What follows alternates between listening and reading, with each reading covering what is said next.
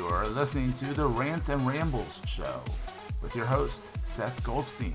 Sponsorship provided by AWeber at aweber.com/PhillyTech, Get Flywheel, optimized WordPress hosting at getflywheel.com, Wistia.com at wistia.com, and Zoho Mail.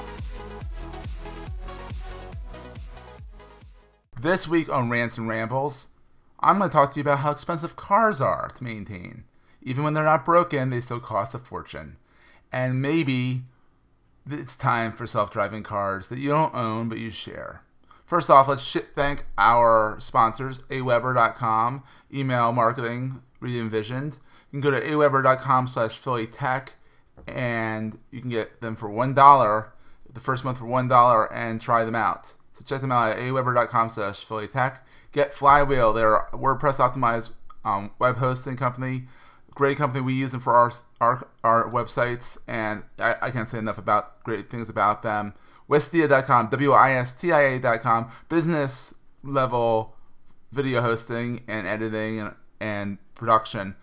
Check them out at Wistia.com. Tell them Seth sent you, and also Zoho Mail. Check them out at zoho.com/mail. Great email provider. Alright guys, I want to talk a little bit about how expensive my car is to maintain. Literally, my car is a 2012 Honda CR-V. Great car, love it. I just spent $300 on it today. Went in for an oil change, left with new brakes. Basic thing, basic maintenance. It's just maintenance. It's just what needs to be done on the car to make sure it lasts longer. But $300. And that's a good price, at least I'm aware of, for where I live, for getting your brakes repaired. Wonderful people that I go to. I trust them wholeheartedly, and I trust that they put the right parts in the right spots and there was no leftover pieces left over after they did the work. But this makes me think, what is the future of car ownership? What is the future of owning a car or leasing a car and maintaining it? Or is the future more in self-driving cars or Zip cars or Philly Car Share, like all these car sharing services? Now, in the inner city, you don't need a car necessarily. You can get a Zip car to do some errands if you need a car, and that's great. But I live out in the suburbs. I live out in Doylestown. And it makes sense for me to have a car, to own a car. But in the future, would it make more sense for me to just dial up a number and have a self-driving car come pick me up and have me go use it for the day, and then when I'm done with it, it just goes away?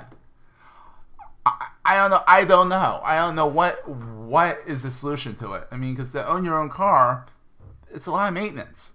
And this is $300 just for the brake pads and the oil change.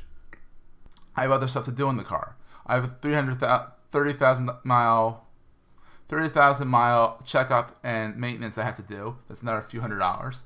I have wiper blades to put on. Basic maintenance. Everything's basic maintenance. But it costs a lot of money. Is the future going to be everyone owning their own self-driving cars? That's another question. Will we all be owning our self-driving cars, or will it be the car just drives to us on their own? We get in and we go off and do our things, and then we say thank you. We press it, pay for it, and then it press a button. It goes off and parks in the parking lot somewhere.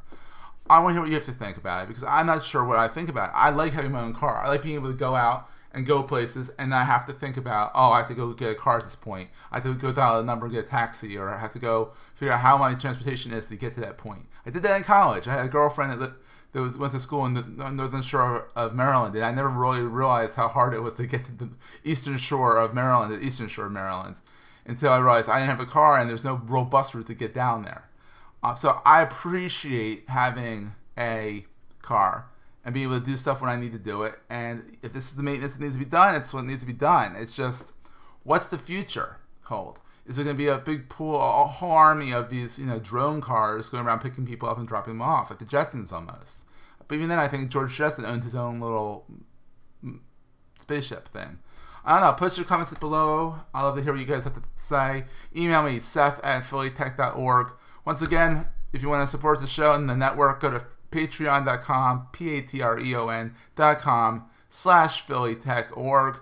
Give $1, give a few dollars, and we appreciate it up front, big time, because we really need help maintaining this site, maintaining the good quality of shows we put on, and we have a bunch of new shows coming out in the new year, so stay tuned. I'll be announcing them shortly. Take care, guys. I'd love to hear what you think. Post the comments below.